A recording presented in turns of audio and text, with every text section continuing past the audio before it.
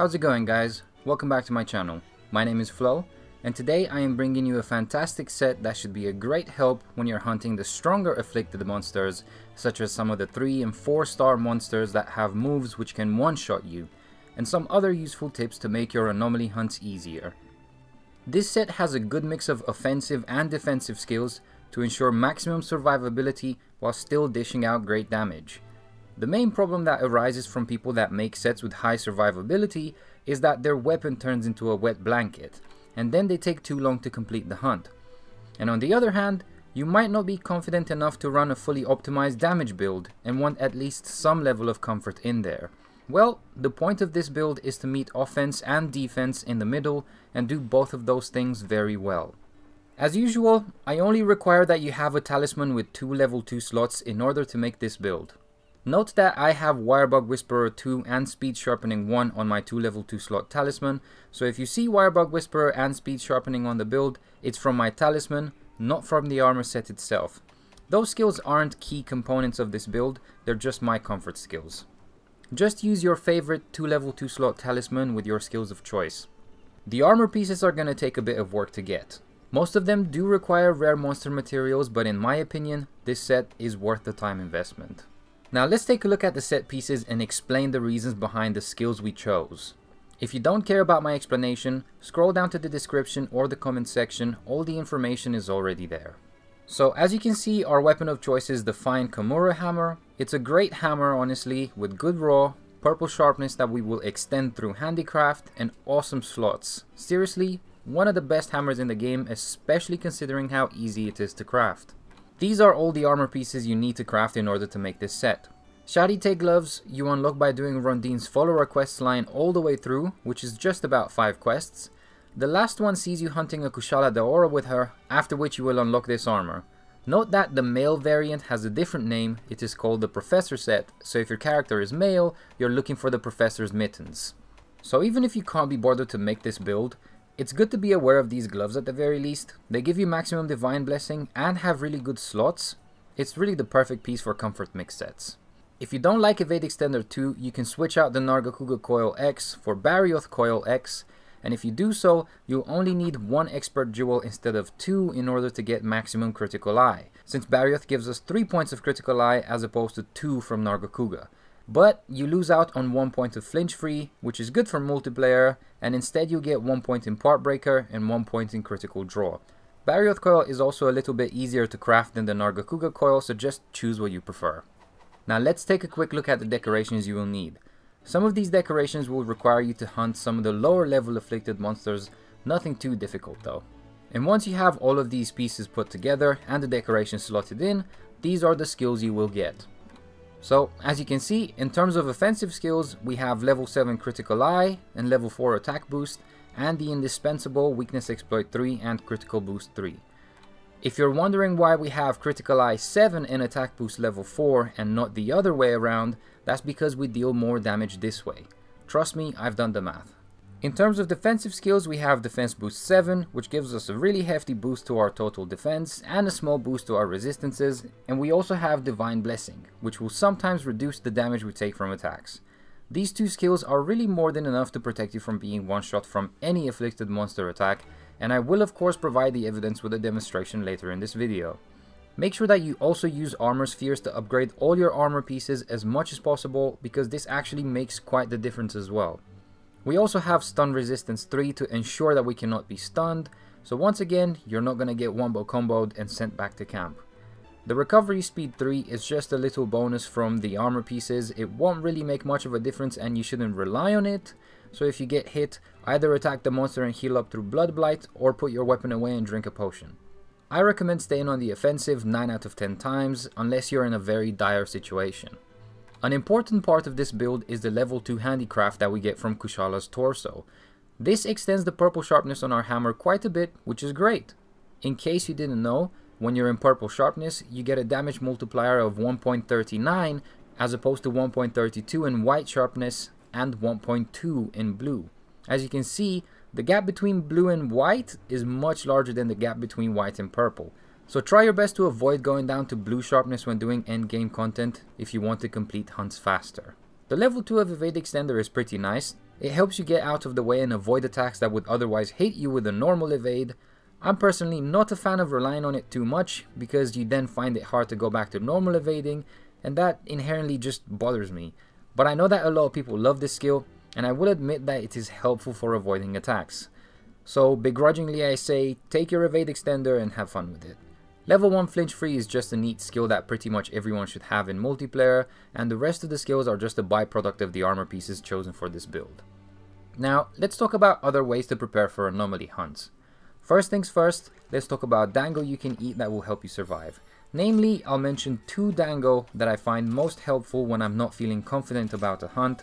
The first one is Dango Super Best Nut, which sounds like a name they settled on after surviving No Nut November. This gives you the Dango Defender skill, which works just like Divine Blessing. Pairing this alone with our set should really help reduce damage from incoming attacks. So if you want to, you can just choose Super Best Nut and have the other ones be your usual choices like Dango Slugger or whatever else you like. But if you feel like you want a bit more protection, you can also take Self Kelp, which gives you a skill that is also called Dango Defender. Good job on choosing the name for that one, guys. Well done. Anyways, the skill has the same name, but it has a different effect. When you take a set amount of damage, damage from the next hit is reduced. This is great, right? Because a lot of monsters have follow-up attacks at Master Rank. This skill can really come in handy in those situations. My favorite setup for hunting anomaly monsters is this one right here, with the dangos in this order for hopping skewers.